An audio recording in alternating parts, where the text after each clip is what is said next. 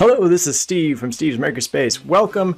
You are in for a treat today. We are looking at Deep Dream Generator and in particular at the style transfer. These are some of the images that people are making on Deep Dream Generator. Here's a close-up of that image, and if we look over here, this is the source image that was used, and here is a style image, a painting, and this is what the machine came up with. Here are some of the images that I've created. So this one is using this panda as the source image, this great wave as the style image, and the machine learning put them together and put the style of the wave together with the image of the panda. Another example, we've got this picture of a woman with a horse, this wispiness, smoke, and the style generator created this. So this is pretty cool. It's a lot of fun to play with. We're going to start by looking at the basics of how to use the website. There are timestamps along the bottom of the video. You can skip to whatever section you want to go to. Let's look at the process of making an image. I'll go to Generate. Then I can choose a file either from something I've already used before, or I can choose a new file. Here are subjects I've used before that I've uploaded to Deep Dream Generator. I'll click on this fellow. We'll look at some styles. These are the default styles that the site gives you, and then these are files that I uploaded as my styles. So here's the source image I'm using. Here's the style image I'm using. We'll go to settings. I'm going to do a 0.6 megapixel. We'll do a medium enhancement, iterations 0.6. I'm going to explain all of these options later. Style weight 50, style scale 100%. Those are fine. And we'll hit generate. It takes maybe 60 seconds or 2 minutes to generate an image. And here we go. We got an image. It's not as bad as I feared. I thought this would be really bad, but that's kind of interesting. So if I go back to my dreams, we can click on here and you can see here's the original image, here's the style image, and there's the final product. So what is the machine doing in style transfer? I'm going to give you the very nutshell version, and I'll give links if you want to look at this further. This is machine learning with a convolutional neural network. It is looking at the source image and basically drawing a sketch of the source image. Then it looks at the style image and it looks for patterns, and it has a library of different patterns, and it compares the patterns it sees here to the patterns in the library, and then it adds up how many patterns it sees. Like, it sees all these little tiny wavelets here, and it says, okay, there's like 50 of these little wavelets, so that must be important to the style. It looks at the colors of the original image and the source image and compares those two. It also looks at some of the details, like this wispiness on the hair. It thinks, oh, that's similar to the wispiness of these waves. And so you can see it's added wispiness of the waves to the hair. But it also didn't have a lot of gray in this picture, so it took the color that was closest to this color. So the gray is closest to blue, it thought, so I'll put the blue on the panda. That's sort of what it's doing. So let's look at these options. The source image and the style image, and pairing those together is going to be really important, and I'll cover that in a little bit. But first we'll look at these options. Resolution, it doesn't really matter what the resolution is as far as how the image is generated. This is just, what do you want the size of the final image to be? When you first start off, you won't have access to the 1.2 megapixels option for resolution. That's going to come later as you're a member for a longer period of time. Enhancement, you've got none, low, medium, high, extra high. I'm going to turn off my webcam so you can see this better. To explain these options, I'm going to give you a couple of examples. Here are my cows. These are the settings I chose. And then I'm also going to give you this example of this fellow that I made from this style, and these are the settings I used for that. In the enhance, if I do low enhancement versus extra high enhancement, here's what I get. I get a lot more detail. If you can look these ears in particular, you'll see that it's more like little balls compared to this where it's kind of blurry. You can also see more definition, I think, here in the nose of this cow compared to over here where it's kind of a little softer. The difference in high enhancement is a little harder to tell with this fellow. I think these pictures look pretty similar to each other. Now, iteration boost. So here I've got the iteration boost at 2.0 versus the original at 0.6. And iteration boost is a little bit mysterious to me, but what I think it's doing is basically etching the style more deeply into the picture. So it retains the original image, but the style is added on more. Now it's a little confusing because if you look at this one looks more etched than this one, but remember that the source image for this is this, which is kind of very soft lines. So I think what it's doing is making the lines more soft. To be honest, I'm not sure. I'm still figuring out iterations. For style weight, you can go from 10% to 90%. And this means, are you going to add only a little bit of the style to the original image, or are you going to add a lot of the style to the original image? So we can see a style weight of 10% only added some style to this. The image looks pretty similar to what it did before, whereas over here you've got plenty of the style added in. And this one, again, wow, it really messed up the picture doing 90% style weight here. Next is style scale, which goes from 40% to 120%. Style scale is kind of how big is your paintbrush, or how zoomed in or zoomed out is the style. So remember, this is our original style. Are we going to make this shape big on the image, or are we going to make this shape small on the image? So here's style scale 100%. The style is pretty large, and here's style scale at only 40%, and so the style is small.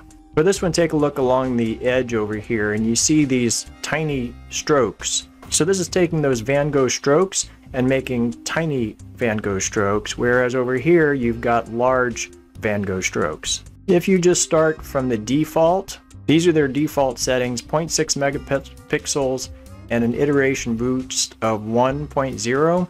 This is going to cost you 5 energy, and the energy, you can scroll down here to uses of energy, and this explains the energy use.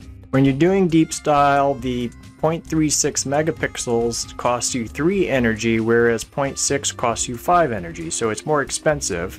And the iteration boost, you're multiplying the energy times the resolution. So if you use an iteration boost of 2 and you have 0.6 megapixels, that's going to do 2 times 5, it'll use 10 energy.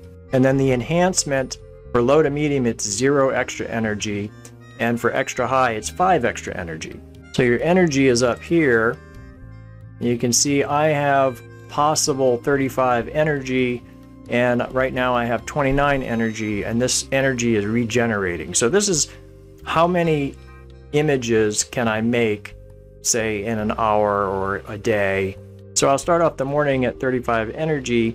I can make a bunch of simple pictures, small megapixels, small iterations, or I can make a few large pictures, large megapixels, large iterations. When you first start off, you're only going to have 15 energy use. So if you go with their default, which uses up 5 energy per picture, you're going to only be able to do 3 pictures, and then you're going to have to wait for your energy to regenerate. And it regenerates at a rate of 3 energy per hour. But if you change your settings to 0.36 megapixels and change your iteration to 0.6, then you're going to save energy. You'll only have 2 energy use for this picture. And the enhancement you can put up to medium because it doesn't cost you any extra to go up to medium. This tip about cheaper rendering I got from Pagis's excellent video. I'm going to link to her video in the description. This is really important so you can try plenty of pictures, because let me show you all of my images, and you're going to see that not all of them are good. This one didn't turn out great. It's very blurry. Here's another really blurry one, another one, and this one, and this one. So you're going to have a lot of stinkers. That's just part of the process. So you're going to want to use only 2 energy when you're making all these stinkers until you find something that seems to work, and then you can up your energy use to make a better picture. So what does make for a good picture in general? First off, a extreme close-up is a good idea, like these four. A black background is a good idea, or a white background. And then pairing your source image with your style image, you see I've got similar colors here. So having some similar colors is important. Here's some other good ones by Quan Chi. You can see she's using a black background. Here are some by Oscar. You can see he's using a white background. Also, here's an example from Oscar where his source image has yellow buildings with purple flowers. His style image has yellow buildings with purple flowers. And so the computer understands how to put these two together. And here's another one from Oscar. His source image is a bridge and some buildings. His style image is some buildings. And so the computer understands to put the style onto the buildings. If you want a watercolor style, that's pretty easy to use. Just take a watercolor picture and pair it with a photograph, and you should get a nice watercolor style. Now, as far as the settings to use, if you've already done your testing and you got a nice image and you want to upgrade it, do either 0.6 megapixels if that's all you can afford, or you can go up to 1.2 megapixels if you get a more advanced account. Enhancement, go as high as you can, extra high. Iterations boost, either a 1 or up to 1.5. Style weight, keep around 50. Style scale around 80. If you want a deeper dive into making good images, I'm going to have a part 2 to this video that you can check out. That should be out very shortly. If you're looking at other people's stuff, you can click on this plus sign and it will add the style that they use to your library of styles. However, keep in mind that if you want to use any of the output images commercially, you need to have the rights, or at least be able to use both the original image that was used and the style image that was used to make your combined image. So if I use someone else's style, I don't know if that's free to use, if it's public domain. I would prefer getting my own styles. There is also, I've been talking about deep style, there is also a thin style, which I don't think anybody uses, the thin style. There's the Deep Dream, which some people use the Deep Dream, and basically what this is, well, it's hard to explain what Deep Dream is. Let me show you what Deep Dream is. So here's the image that I started with, and you don't give it a style image, but here's the image it created. Now brace yourself. Horrifying, isn't it? What the Deep Dream is doing is it's looking for things that it recognizes. So you know when you're cloud gazing and you say, oh look, there's a raccoon in the sky. That's what Deep Dream is doing. It starts off looking, you know, at my beard and it says, oh, this sort of looks like something I recognize. And so maybe it'll put like a little eyeball there, and then it'll do another pass and say, oh, there's an eyeball there. Let's make that into something else. And eventually you get this horror. So that's one fun to do, try a few times, but most people don't bother with that. I'm going to delete it now so that it goes away. If likes are important to you, the best way to get likes are to follow a bunch of people and to like their stuff, and then they're going to wind up following you and liking your stuff. I don't care that much. I only follow a few people that I think are actually doing really good stuff, and I'm more careful about who I'm liking because I want to like what I like. If you look at the latest, this one's really nice. This just came through. So I'll like that one. But there is going to be a lot of not so good stuff in here from the latest, but I do like to visit the latest because the thing is, the people who are on top are going to get trending. So this person has been doing this a while, probably. And they probably have lots of followers. Let's see, Dan B. So he's got 842 followers. So those 842 people are getting him in their feed, and they're looking at their feed and checking that off. And that's great for Dan, but it doesn't help new people. So I like to look a little bit at the latest so that I can help out the newbies. There are a few sites that do style generation besides Deep Dream Generator, like this Ostagram, but all of them have paled in comparison to Deep Dream Generator, at least as far as being free goes. Maybe if you were willing to pay, then you could compare the other sites and see if they do a better job. Like here's a picture that I made on this site, and this is very nice, but if you look at how long it takes to generate a free image, it was 102 minutes at one point. Right now it's only 10 minutes. Great. This compared to maybe a minute with Deep Dream Generator. And then there are other sites that only give you maybe 2 pictures a day that you can do, or they want to put their logo at the bottom of your picture. So there's really no comparison that I found to Deep Dream Generator.